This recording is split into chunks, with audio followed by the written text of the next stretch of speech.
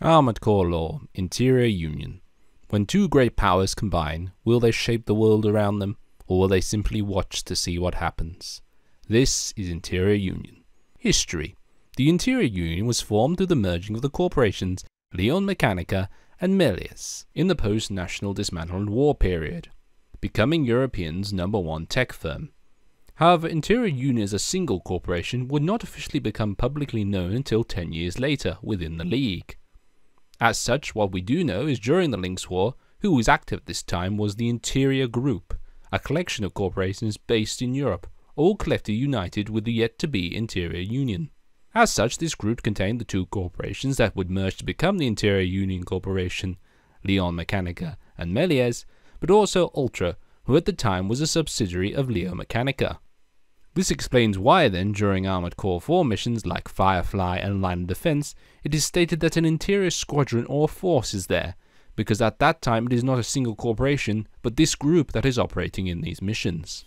What also should be mentioned here is with Ultra being part of this group, their attack on the GA mining facility either was to aid this group or an effort to try and build up resources to become independent, which they would do years later. Another point to add is although not officially part of the Interior Group, Ray Leonard and Arkovit maintained a strong alliance with the group during this time, shown by the Y01 Tell Us Next, who incorporated Ray Leonard and Arkovit parts, including the SO8 Maxwell generator, the LoRa FCS, and the SO1 VR overbooster.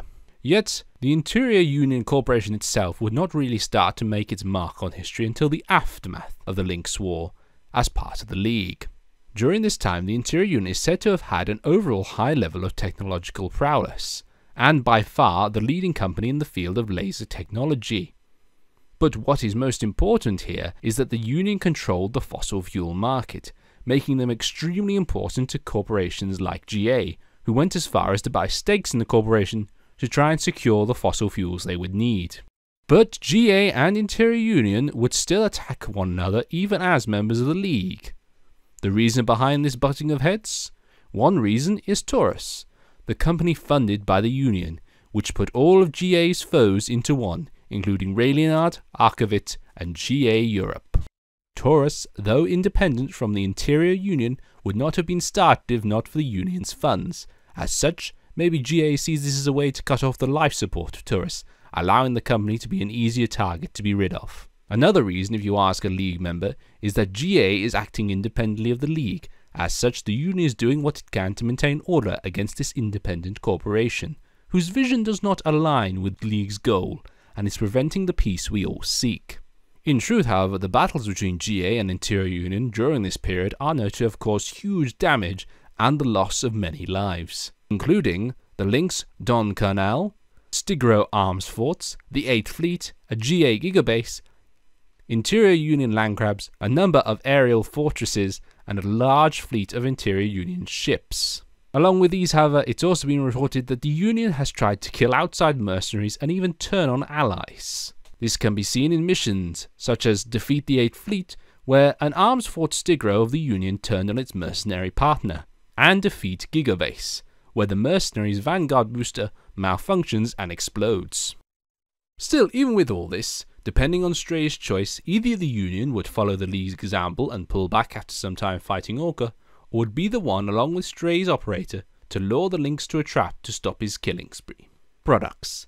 The Interior Union would produce many products, including Nex designs, a range of Nex parts, and arms forts. Starting off with the Nex, these include the Y06 Aurora, a craft with missile support in mind, the Y02 Albero, a tank-type craft with energy weapons in mind, the Y11 Latona, a lightweight craft specializing in energy defense, the Y12 Ops, a craft with the use of integrated arm weapons in mind, and the Y09 Rigel. This is just the start of a long production list, as the Union would produce Nex parts in all areas, including the H11 Latona head, the C11 Latona core, two arm types, the A11 Latona, a lightweight arm part designed for offensive use only, and the A12 Ops, an integrated laser weapon part with devastating attack power. Next is two leg parts, the L09 Rigel, lightweight low impact legs, and the L11 Latona attack-based biped legs designed for mobility and medium loads. 3 boosters are also included: the MB11 Latona, the BB11 Latona, and the SB11 Latona.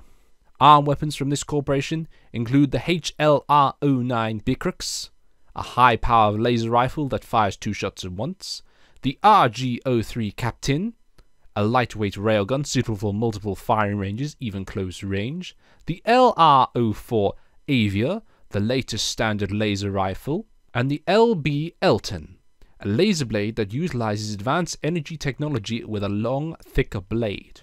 The Union also produced back weapons, including the HLC-09 Acrux, a dual-shot high laser cannon made with former Méliès laser technology, the RC-01 Fact, a back-mounted railgun designed for maximum penetration, and the PC-01 Gemma, a large weapon with enough firepower to easily be used as a primary weapon.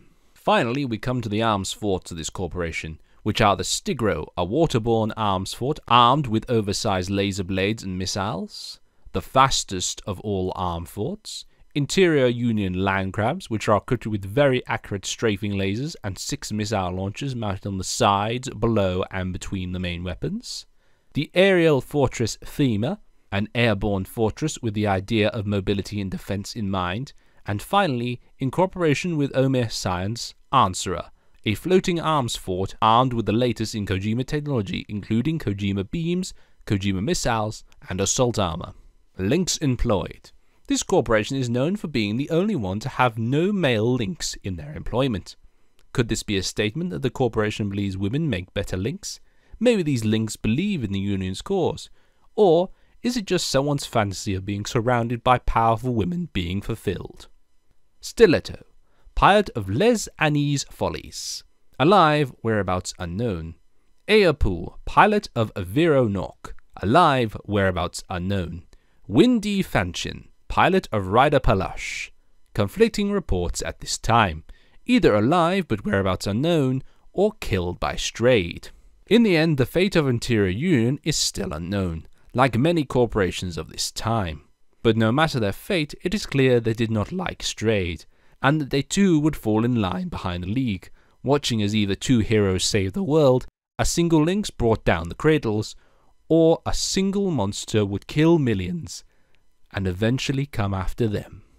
This ends the report on the corporation known as the Interior Union.